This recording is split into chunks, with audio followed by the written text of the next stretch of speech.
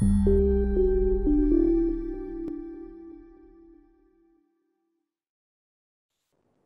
you, everybody, for joining us for another podcast, another webcast, Wireless Works from Cambium Networks. I'm Darren Hermans, Product Manager at Cambium Networks. Today, we're joined by two service providers, guys that have an interesting experience with outdoor Wi-Fi networks. I think you'll find a lot of things in common. You'd like to hear what they have to say, some of the things that are important to them, and the applications they've come across, and how they solve some of these issues using Wi-Fi. Now, each of these gentlemen have got early versions of the new outdoor Wi-Fi 6 access point from Cambium. So we were very glad to hear some of their feedback and some of their use cases, and to see how it validated the design that we did in the new product that we just released this past summer. So let's go ahead and introduce them both and get right into this. Geoff, we'll start with you. Go ahead and give us your height. Tell us who you are and tell us how you use outdoor Wi-Fi. Absolutely. My name is Geoff Turner with Elevate Technology Group, based in Oregon. We service Oregon, Washington, and Hawaii as our primary locations. We were given the opportunity to test the new Wi-Fi 6 outdoor units in an area that had been struck with fire disaster Labor Day weekend of last year. During that disaster, we helped bring some internet back in the area, and that got us in touch with the local track, which was really a place that a lot of people went to escape the fire that went through the area. The first major event back at that track was one that required connectivity. It was one that was related to the Olympic trials that was going on in Eugene, Oregon. And there was an extra day at the end of that could come out and provide benefit to the local community and to that track. And so our job was to bring in wireless internet and distribute that to the vendors and to the spectators. This area really had no noise, really clean RF-wise, because there wasn't much left over after the fire that was there. But things started to come back and be built back at that point. Our goal, again, was to service the vendors and the spectators at one end of the track. So we took two of these access points. We engineered wireless for that one end of the track, and we were surprised to find that the coverage and the antenna design and these APs actually covered the whole track and covered the end-to-end on that. So we were able to have well over 100 people connected to that network and provide well over 100 megs of traffic to those participants. Wow. And Geoff, I'll come back to you in a minute. I want to ask you some questions about that, because I think that you packed a lot into that. But let's come back to you in a minute here. Let's introduce Chaz, and Chaz, go ahead and introduce yourself and tell us a bit about your deployments with this technology and how you approach the outdoor Wi-Fi. Sure. Chaz Hager with North River IT. We're a managed service provider based in North Dakota. We have clients in Texas and Alaska, in addition to our local market.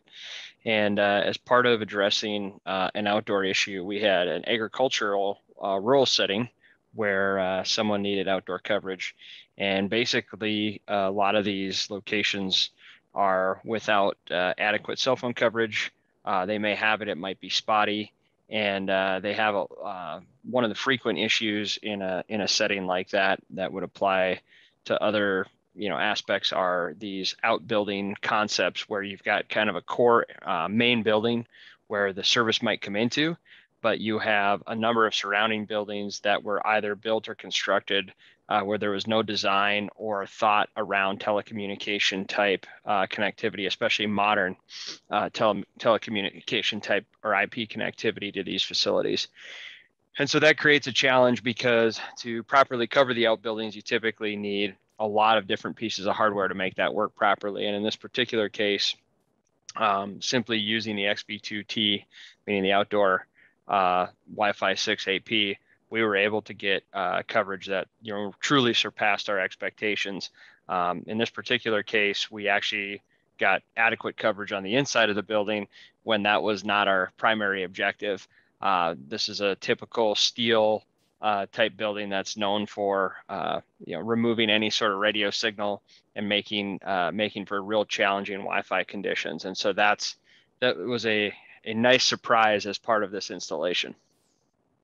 So both of you guys, Geoff and Chaz, you both talked about really kind of data access networks, but in these days, so that's probably your first approach, right? So Geoff, you mentioned about providing Wi-Fi coverage for the teams that are there at that Olympic track event, and they need to get online, talk to their organizers and different people, just sending text messages, sending emails, checking things, looking things up online. What else was going on there though, Geoff? I mean, because that's your first thing you think about with Wi-Fi. But what else goes on besides just at that track event, besides just data access for the teams? Yeah, absolutely. So data access for the team is obviously important for their communications. And to kind of add to what Chaz had mentioned there is self-service in this area is almost non-existent as well, right? So that first line of communication really is relying on Wi-Fi at this area, and sounds like at Chaz's location. But that expanded to not just team and vendor access, but that expanded to spectator access because people didn't have the ability to do their normal evening FaceTimes from the event, right, to family at home, or communicate with basic things like Twitter and talk about how the event was going. On top of that, the wireless network that was located there for the camera crews, the live stream, was having some issues. So this network also supported the live stream of the cameras that were there. So the cameras that were down on the field, as well as doing interviews in the center of the track and the sidelines. So it was a lot to put into a new piece of equipment, but it worked fantastic. Oh, that's great that you were able to actually provide that extra level of service. Did you plan for that, or was that something that just happened? No, that was something that just happened. We were asked to only provide it for vendor access and the teams themselves, and provide some internet access to the live stream, but not actually provide the Wi-Fi network that they were going to run on. Wow. Well, I'm glad you were there. I'm glad you were there. I'm glad you were on site with the right equipment to be able to provide that and get that streaming access. So what that does is really, that's the world we live in now, right? Social media, streaming, live online streaming. It really enables any of these kinds of events or organized events to really reach a much larger audience. And I tell you what, Olympics are an important thing, and people want to see what's happening. They want to be in touch and be involved. And so I'm glad you guys were able to do that. All right. So anything else that you guys were able to do? Anything unexpected positive or negative happened there? What else? Anything else happened? I think the biggest surprise out of the deployment, right, was the coverage, right? And antenna design is really important, right? And before I had really understood more about the product and stuff, right? It was, hey, let's get this out there. We're on a timeline, right? And the goal was not, again, to cover the whole field or the whole area. But that was the biggest surprise to me, right? Is understanding that coverage, and not just the coverage of sending it to my device, but also the receive back on it. So there definitely was a big surprise there, which allowed us to feel comfortable with opening it up to the public. Good. Glad to hear that. So Chaz, back now, talking about you're talking about this agricultural and setting, Chaz, and I'm sort of picturing these 10 buildings, 10 side walls and so forth, and and lots of equipment around, certainly not designed for data access or data networks. So would you consider that? So how do you stress that type of network? I mean, does that put a stress on a Wi-Fi network, Chaz, when you have that kind of environment, a lot of metal, 10 walls? For sure. So it's not like the noise floor of, say, a conference center in Vegas, as Geoff recently gave the example of being there. It's not that type of interference. However, in this particular example, a lot of trucking in and out of this facility. And so what happens is everything is very much real time. It's not maybe real high throughput type activities. Like, for example, we talked about Wi-Fi calling, but it's very time sensitive in the sense that whether they're swapping trucks, drivers, whatever the case might be. And, they used to have issues where, it's the typical go stand outside on one foot and try and communicate with the next driver scenario. And now they can easily and reliably communicate both from the yard and then also within the respective facilities in the area. And so that really helps support the trucking operation. And so that's kind of how it gets stressed, is that you've got these real challenging environments that typically wouldn't have coverage without a very complex setup. And the reason I use the word complex is because if you think about the number of clients, kind of the opposite of what Geoff experienced, at any given time, this might only be 5, 10, maybe 20 devices. So it's not a real high number of devices, but the real-time communication is where the critical component lies, and they need that immediate feedback. Yeah.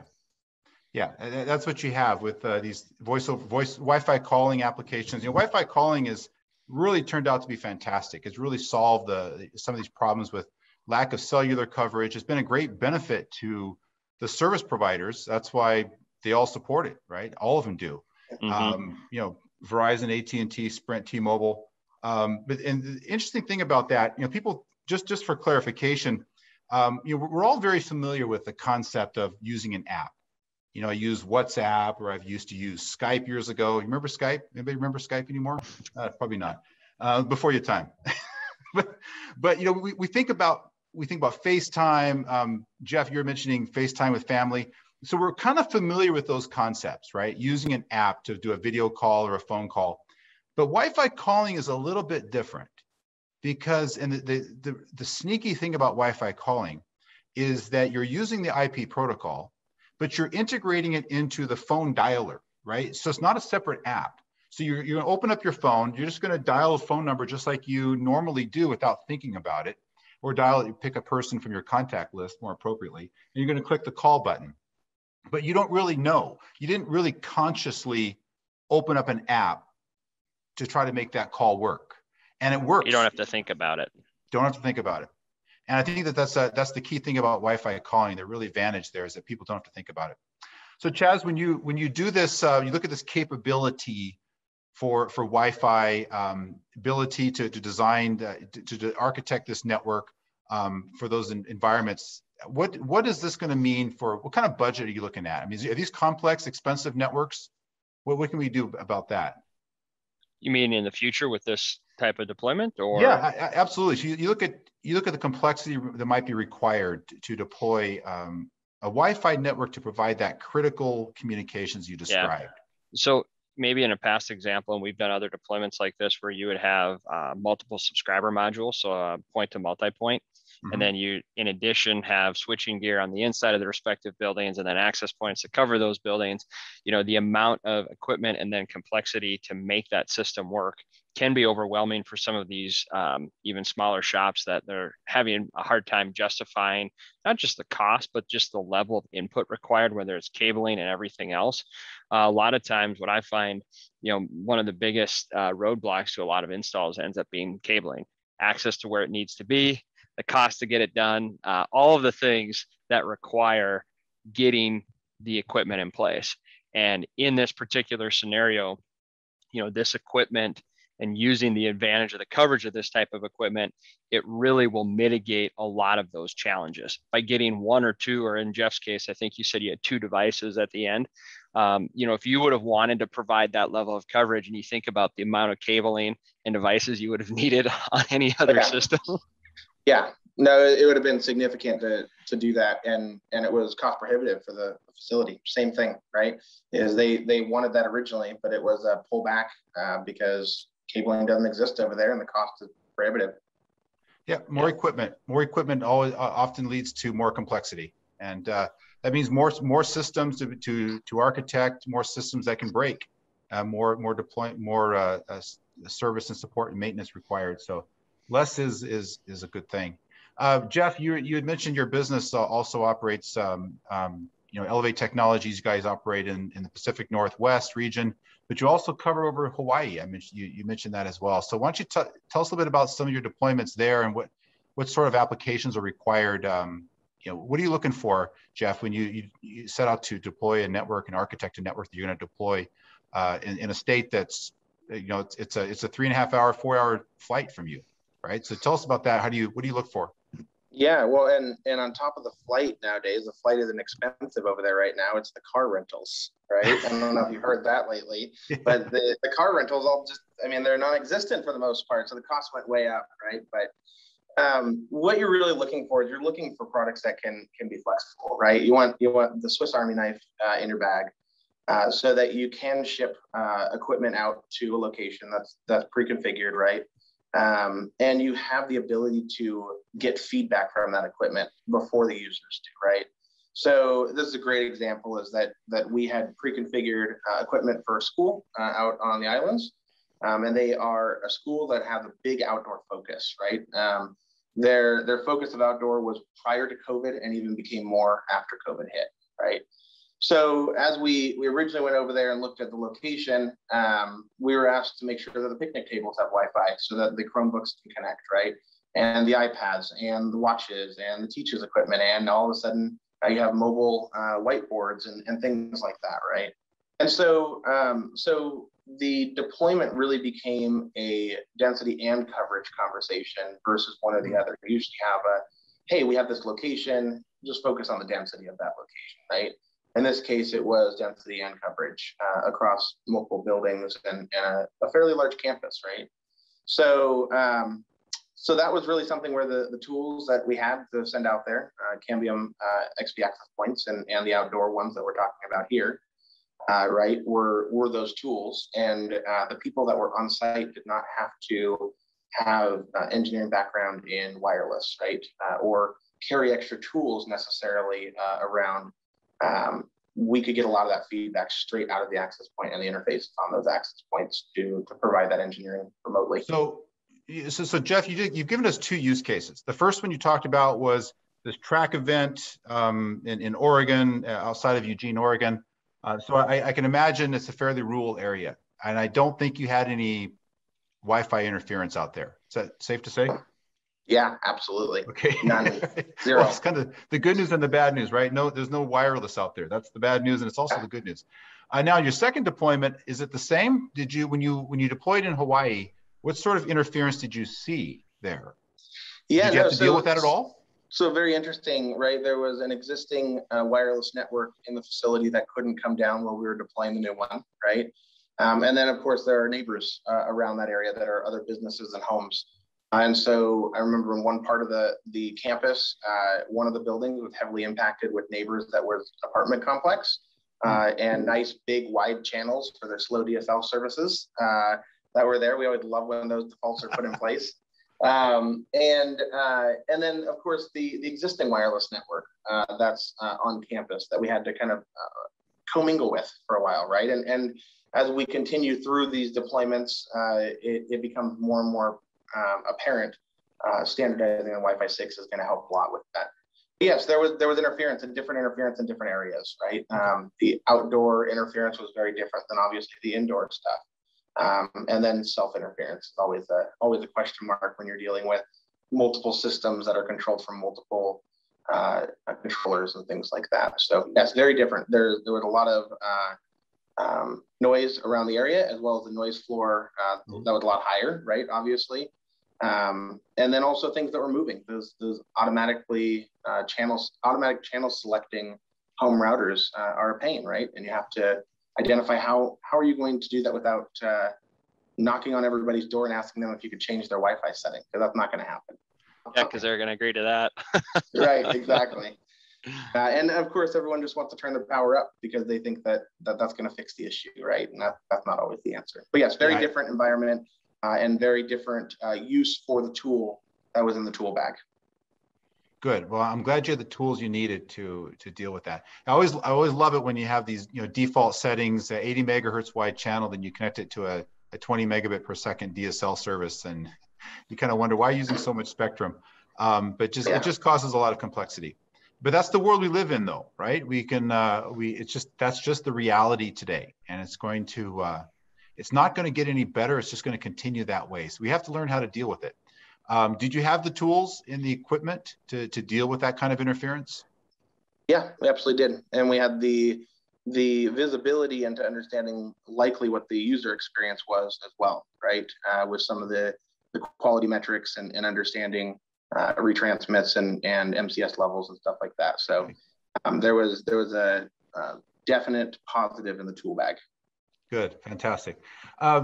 Chaz, I don't think we didn't cover very much about your business, North River IT and what you guys do. Is this fair to say you're a managed service provider or a? Yes, absolutely. Okay. That's a better way to describe it. Well, and what type of markets would that be? What do you think? What's one or two for you? Yeah, we do a lot with like construction, and that would be more industrial type construction. So think of like refinery, gas plant, that type of activity. Mm-hmm. So oil and gas, and then legal services, and then K through 12. So obviously Jeff's outside example resonates with me with that on the K through 12 side. And then the construction industry in particular, one of the big things for them is that plays directly into this conversation is a lot of the time capture. They have different technologies that they're using, a lot of times geofence type, where people are badging in and out. And because this product is so new, we haven't had an opportunity to really put it out there in that way. But we know that it's a slam dunk for those types of activities where they historically would want the time capture to occur at a significantly different location than where the actual internet comes into the, it's usually a temporary service and where that comes into the facility. Okay. Wow. So you actually, I guess where you're at there in Bismarck, North Dakota, you kind of have to be a full service provider, don't you? You have to have a lot of flexibility. Accurate. Yeah, you do, and that's good. So I'm glad we could provide that. So what Cambium provided you guys was the XV2-2T0. Now that's an outdoor Wi-Fi 6, 2x2. The thing about that particular product, when you look at, why that product, why does that one really work well? It comes down to the antenna design. So specifically on the 2T0, what Cambium looked to do, or our objective from day one, was really design the very best antenna we possibly can do without compromise. So we didn't compromise, size, for example, to get to the very best possible antenna. So I think you guys have described some pretty positive experiences. So I got to ask you, how about the other flip side of that coin? Was there a downside? I got to ask the question, right? Was there anything that was a surprise to you guys when you saw the product? Any negatives? I can say that I think Chaz and I probably had a similar experience when it came off the truck and showed up at the door. Was, what did we order? What is so big, right? The size is very large. That was definitely a surprise. Exactly. I walked into the office one day and I was like, what is this box and where did it come from? Yeah. How many are in it, right? Yeah. And it was one. Yeah, it was a single use, like just so one AP in that box. Yeah, well, you're absolutely right. It definitely is taller. It's 1.8 times taller than our previous generation technology, but we thought that was going to be a good compromise. Good antenna design is still, all antennas are a compromise of some form or other, and so you try to compromise something to get your maximum performance or meet a particular use case. In this particular product, we went for maximum performance, and so we actually designed that antenna for both the 2.4 gigahertz and the 5 gigahertz band. Both of them are optimized to give it the most efficiency, the highest efficiency rating we can design in an antenna for an outdoor application. So I'm pretty happy that you guys found it positive. So let's get back and talk to some of these applications. Again, so we talked about Wi-Fi calling, and Wi-Fi calling round trip latency, round trip time is important. Packet latency is, Wi-Fi calling is very sensitive to any kind of a packet latency. So that's a key thing for Wi-Fi calling, a key requirement for Wi-Fi calling. So another one you guys have talked about was video conferencing.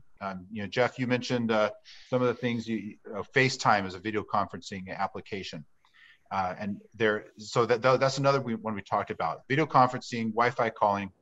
So Chaz, what about in your industrial type applications? And you're looking at like the rural agriculture. What type of equipment is out there that might need to connect to that Wi-Fi besides just somebody's smartphone?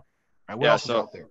So the time clock is the one that first comes to mind. That's probably the most common next item on the list that we'd see that's connected after maybe more traditional IT type devices. And those time clocks can be finicky. They want to be on, and like any other IoT device, there's just not a lot of intelligence built in, meaning troubleshooting is always limited. And then in addition to those, there are some remote wireless type badge scanners. That used to be more of an issue. Now a lot of times those apps are built into the mobile devices, so that's improved. And there are some other vehicle and equipment monitoring things, but I think one of the reasons we haven't seen a ton of that is because there hasn't been that type of outdoor reliable Wi-Fi network present at these locations in the past. So we haven't been getting those requests. It's the IoT. We've been hearing about that for so much, right? So many years. It's quietly taking over, and it doesn't. IoT is kind of that weird word that people define in all different ways, but really when it comes right down to it, it's really automating many things that we used to have to do manually. We can now automate them and using a network connection to bring some automation to different types of applications and environments. Geoff, you're talking about I want to go back for a minute to you described your outdoor network for the Olympic trials, and you described initially that you had data access so that the teams could have access. You had Wi-Fi calling, you have video conferencing, you had live streaming, upstream live streaming. So there's 4 different things there. How did you handle all of that? With you've got 4 different services all competing for essentially the same pipe. What's your strategy there? Yeah, prioritizing the device based on its connected SSID in the device is how we handled it. So we didn't have the budget, we'll say, for that location to put devices upstream, right? It was literally a Cambium backhaul radio. We used 450Bs from a school close by that had some fiber, and went through some trees, got there, right? And then handed off into a dumb switch, which then went to these APs. So we didn't have anything to do a lot of the intelligence around traffic shaping or QoS or anything. And so we relied on the QoS features inside the access point based on SSID and device connected. Okay, so you applied the QoS right at the access point. How about, did you rate limit did you create any rate limits to create some separation in the traffic? We did. So we did not rate limit, obviously, the video traffic or anything that was regarding the live streaming that was happening there, but we did limit per user. So we limited the devices per user on the open network, right? The guest access. Right. And we limited that just so we could say, hey, what's a fair amount of bandwidth that someone could use here? That's not going to limit them. It's going to give them a quick download if they need a picture download or whatever it is, as well as a quick upload if they're uploading a video to Facebook or something like that. So we did rate limiting per device as well to do a fair amount of bandwidth for each device that was connected to the public open Wi-Fi. Okay, so people are going to ask, what was the number you used? Yeah, 25 megs. 25 megabits. Yep. Okay, because they're going to ask, right? They're going to ask. Yeah. And I'm definitely someone who believes that if you could give them more and still have some fair queuing in there, you should open it up to them, right? A lot of hotels these days are still trying to push 10 to 20, 30 megs of bandwidth to a subscriber in the room, even though it's free. And the hotels that we manage, we aim for 100 minimum, right, to those devices. And designing for what they can do futuristic, not the other way around. So we did 25 based on our limitations around what was at that event, and also the first time using these outdoor APs. Okay, so let's talk about the types of devices a little bit, because that has a big impact on the overall network performance, right? Because ultimately, there's a connection between the device and the access point. There's a connection. There's a wireless connection between those 2 devices, and so there's different capabilities of those devices. There's different firmware, different technology. So, Chaz, I would think in the IoT space and sort of the industrial type applications that you do, that you see a lot of that. You see different types of devices, different types of capabilities on those client devices, and different types of firmware. Is that fair statement?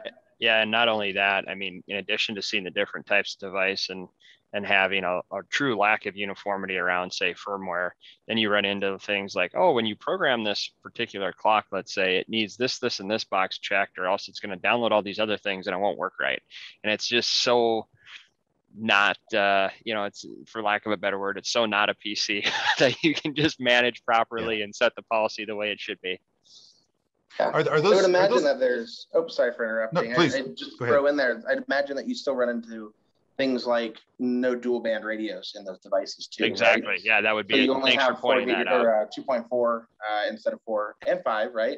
Yeah. That also becomes a struggle. Yeah. Wow, that's a good point. Chaz, do you see on these IoT devices, is there a particular preference for band? Do they tend to prefer 2.4 or is that, Oh, do you Jeff's see? accurate. Yeah, I mean, a lot of these devices, we've had some where we like boot them up and they don't even see it, and we're like, oh yeah, that's right, we did this network in 5 only, and that's why I can't see the device. Okay, right. So so we can't shut off 2.4 gigahertz anytime soon. Not quite yet. It's bit us every time we've done it. How about that? I think that's true, as well as, I don't know if you've seen this too, but I've seen where some of the, we'll say, goal of $100 netbook type things, right? They're using wireless cards that are from 5 years ago still, trying to keep that cost down, right? Exactly. And on things that are not backwards compatible or accepting lower bit rates, they don't even see the wireless network sometimes. Yeah, we've thankfully, some of our larger districts have at least been aggressive about addressing that because they know how negatively it impacts everybody else. Yeah. So, but we have seen that, and yeah, that's just another example of a true pain point when you're trying to support so many different and various clients. So we do need to keep, fortunately, the newer devices, newer access points, all dual band and support all the newer protocols. So hopefully we have the right level of backwards compatibility and can still handle that. All right, fantastic. Well, I appreciate you guys' time. So is there anything else that you would like to cover that we haven't talked about yet? I mean, we've talked quite a bit about the applications, Wi-Fi calling, video conferencing, IoT, and you guys have hit all those. We've talked about typical devices, and you've seen everything from older phones to new phones and everything in between. Indoor, outdoor Wi-Fi, we talked about that as well. Any last thoughts that you might in your networks and the type of customers that you guys support that we'd like to talk about? Leave that question open. Anything. I think just as a feedback item, right? I think digging into antenna design on a separate episode would be a lot of fun, right? The people that listen to this would probably be interested in that if I could speak for them in that sense, right? Mm-hmm. But also myself, just understanding more in depth around what Cambium goes through when designing antenna, right? Specifically around this or separate. But those are things that people don't see a lot. They go select antennas based off of an experience or their gain ratings, right? And I think it's really important to understand more about the antenna world. So that's kind of where I'll leave it. I don't have any other questions. So I like that. That's a good lead in. That's a good thing. I'd like to talk about that in the future as well. Sometimes people look at they look at the peak gain, right? The antenna, the peak gain. The peak gain is, it's 5, it's 7, it's 10. It's kind of like looking at a car and saying, well, what's the maximum speed this car can drive? Well, is that really the right question you want to be asking? When we set about to design antenna, I'll give you a little preview on this. Then, when we set about to design the antenna, we were not looking for what is that peak gain number. Because reality, that's not the right number. How fast that car can drive is not going to help you with efficiency. It's not going to help you get around town. It's not going to help you get on a long trip and do both of those things. Because cars, look at cars. We don't just drive them around town. We don't just drive them on the freeway. They use them for everything.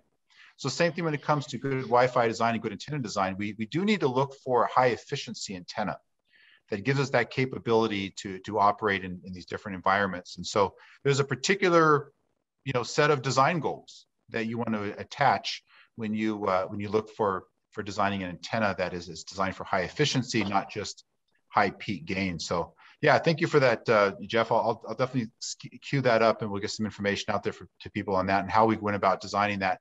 I'll probably drag one of our engineers into a call and record him talking about it as well. They enjoy that. They actually will. I think they actually will. But the nice thing about it is when we set about designing the antenna, you could say, well, Darren, antennas are antennas, and antennas have been around for many, many years. And, so what's so important about this? And really what, Wi-Fi 6 itself is a high efficiency protocol. And you could have said, well, they could have just made Wi-Fi 6 a faster version of Wi-Fi 5, but they didn't. That's not what they did. They set about making it more efficient. And so that's what I like about Wi-Fi 6. So in the applications you guys have described, capacity issues you had, high density, low density, long range, all those different things are handled by Wi-Fi 6. couple key things about Wi-Fi 6 that allows it to do this. For example, one of the things is that Wi-Fi 6 at short distances, when the signal to noise ratio is very high, you're going to get the higher modulations, the higher MCS rates. And you'll push speeds of multiple hundreds of megabits per second at short distances. But what happens as the distance starts to increase? Well, Wi-Fi tends to have a sharp cliff, a sharp fall off, because those MCS rates have to start modulating down and changing to a lower MCS rate as it gets out further. Now, in the years past, companies might put in some settings. Oh, I can change the round trip time. I can do some tweaks here and there to make a long range Wi-Fi work better. But then it doesn't work at short range. So you sacrifice some of your short range performance to get greater long range. Here's the key thing about Wi-Fi 6, this efficiency aspect of it. It dynamically adapts to different environments, both short range, medium, and long range. It actually adapts and changes its operating mode as the client distance increases. So it maintains that high efficiency, maintains that high rate of high bit rate and high reliability, signal reliability, even as the client distance increases. There are three ways that Wi-Fi 6 does this. One is DCM, which is dual subcarrier modulation. And that's a technology that allows the payload to be copied to two separate subcarriers, two different frequencies essentially, so that you get frequency diversity, you get a subcarrier diversity, so that the client can actually receive both of them, pick the one that has the best signal for more signal reliability. Another thing it does is it boosts the preamble by 3 dB. So you get a short burst in time, extra 3 dB, extra doubling of the power for an extremely short burst of time, which helps that range to increase and get that reliable signal at a greater range. And the third thing is the dynamic guard intervals of Wi-Fi 6, the ability to now adapt from 0.8 up to 3.2 microseconds, increasing the range, increasing the distance, the gap between the packets, so that now, again, the client who's receiving the packets has more reliable chance of receiving all the packets because there's a little bit more time between each transmission. So those are some of the things that helps Wi-Fi 6 to be more efficient when it comes to outdoor Wi-Fi. And so pairing it with a high efficiency antenna was a perfect objective of ours, and something that we really wanted to do. So I thank you guys for your time today. I appreciate the time you spent talking to us about some of your applications and some of the objectives that you needed to see when you design your outdoor and indoor Wi-Fi networks, and the ability to cover all of these environments from a single access point. And I think that many of our listeners will have some things in common. They'll want to have some follow-up questions, and they'll have a lot of things that they'll want to know how you did some things, and we'll definitely get that information out to them. So thank you again very much, and I hope you have a great day. Thank you.